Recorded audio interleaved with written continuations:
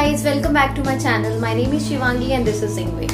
Guys, how many times this has happened to you that you have been to an interview and suddenly the interviewer has asked you a question, tell me about yourself, and you have no idea, you got confused, you don't know what all things you need to include in your introduction. There are so many of us who believe that whenever we have been asked this simple question, we don't get ideas what all we need to include into this introduction.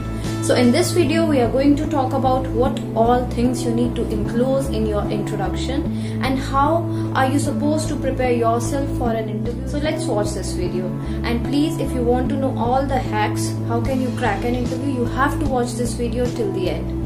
Okay, so let's start with the introduction. What all things you need to include or enclose in your introduction. Guys, whenever you are going to meet any person who is superior to you, who is going to interview you, you have to keep certain things in mind that whenever you are going there, first of all you need to knock the door. You are not supposed to enter the door like that only. You need to knock the door, and then you need to ask them, can I have seat? And once they have given you permission to sit, or once you have taken your seat, then you are supposed to greet them. Make sure if you are going in the morning hours, then you can say good morning, and if you are going after the noon, then you can say good afternoon. And if you are going late in the evening or in the evening, make sure you have to say good evening. Don't ever use good night while introducing yourself or while initiating the conversation, because good night is only be used once you are done with the conversation, once you are closing your conversation. So it cannot be used in the beginning. So this thing you need to keep in mind. So this was all about how you enter the room and how you greet them. Now let's talk about a question which is frequently asked. Tell me about yourself. And there are so many of us who always get confused because we are not prepared or we are not, we have not practiced how are we going to introduce ourselves in front of any other person. So that is why we get confused, we get numb, we get blank, and therefore our interview goes into vain. So when you are going for an interview, make sure you do a practice before going there. You can write your introduction, you can revise it again and again, so that you should not get confused at that time, because that is a job interview, or that is an interview which will decide whether you are eligible or not for that job. I'm not saying if you are not recommended in that interview or if you are not selected by them, so that means your life ends there. It's nothing like that. These are phases, but we should be prepared for any interview if we are going there.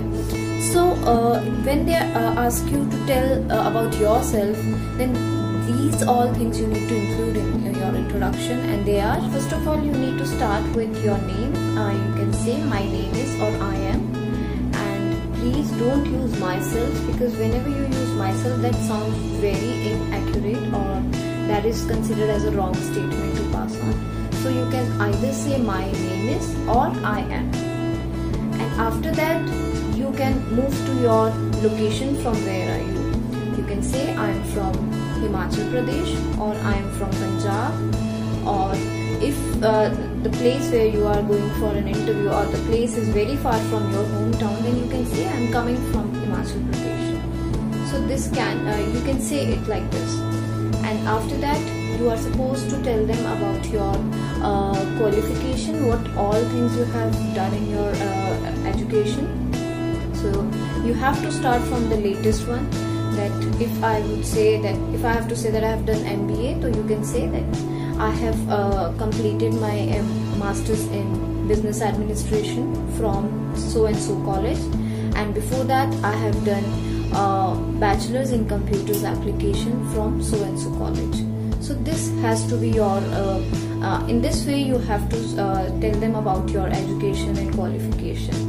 And once your education and qualification thing is done, then you can move towards your experience, that I've been working from past so many years and I was working in which sector, you can mention that. And now once you have told them about your name, about your place, from where you belong to, and now you have also told them about your education and experience. Now you can tell them about your hobbies. What do you like to do? So as far as hobbies are concerned, try to be very specific about them. Don't include all the activities into your hobby, because if you will include more number of activities, then the possibility is that they may ask you, they may cross question you regarding those, and in that case you may get stuck. So try to be very specific about your hobbies. And if you want to include your family information, you can include that in your introduction as well. You can tell them about your family, that how many members are there in your family, who all are there in your family. This is all about introduction. Now there are some more questions that can be asked to you during an interview, and I believe that I should share with you, so that whenever you will go for any interview, you can prepare yourself beforehand. They can ask you about the company.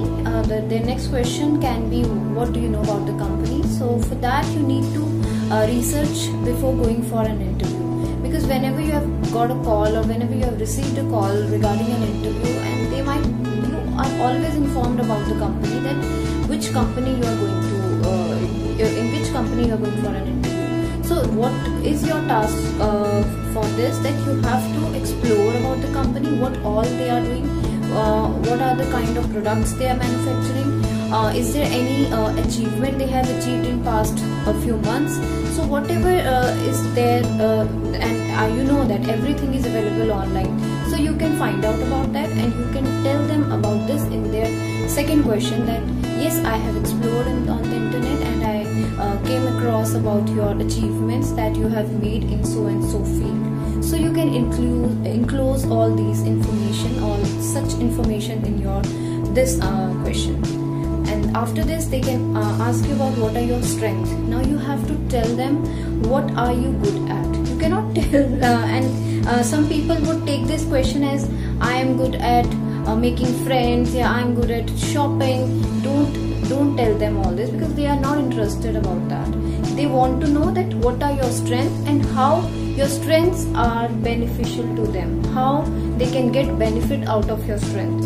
So you can include like, I am a very good team player. I believe that we can achieve anything when we work together. You can say that I am very goal oriented. So you can add these kind of adjectives into your strengths. And the other question can be, they can also ask you about what are your weaknesses.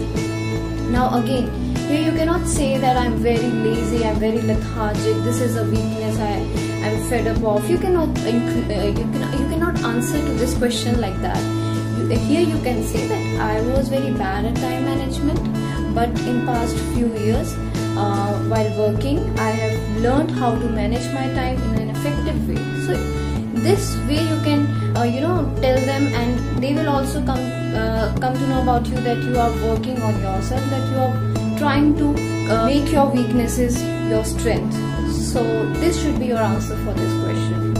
After that, they may ask you, is there anything you want to ask to us, you want to ask us? And most of the applicants, what does they do? They generally get so excited about this. They would ask them about what post they are going to get or what salary they are going to get. So guys, please don't ask anything about salary or anything related to your job, because if you will ask about them, they will feel, because till now they have not told you that you are selected or not. They are just assessing you. So you cannot ask all these questions. So make sure whenever you have been asked to whenever you have been given this opportunity that they want you to ask them any question, don't ask them. Just say it was nice to meet you, and anything related to company you can ask, but don't ask about your profile or don't ask about what salary you're going to get. And this is a time where you are not going to negotiate about your salary, because salary negotiations can be done at later stage, but not in this interview, in this first round of your interview. Now let's move on and talk about certain things that you need to remember before going for an interview.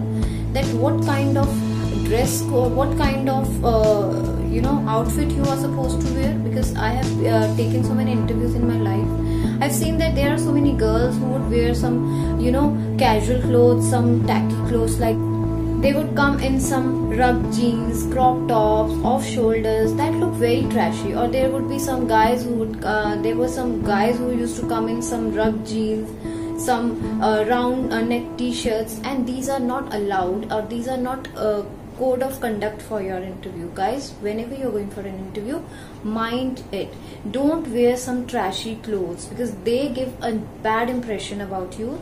You look very informal when you go like this.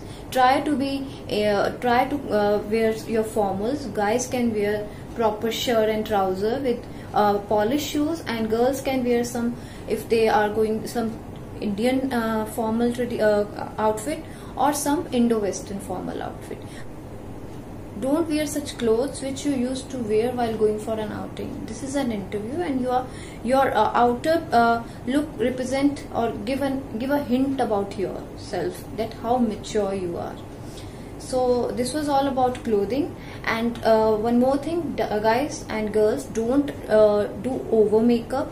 There are some people who would apply so much makeup on their face and go for interview as if some plastic doll or plastic man is sitting in front of them. That doesn't look nice. Try to look very subtle. You're not going for an audition for some modeling. You are going for a job interview. And the other thing is that whenever you're going for an interview, try to carry your resume copy, try to carry your passport size photographs, try to carry your academic credentials with you, because they may ask for them. And don't wear some accessories like bangles, rings, or some neck pieces. Don't wear them while going for an interview.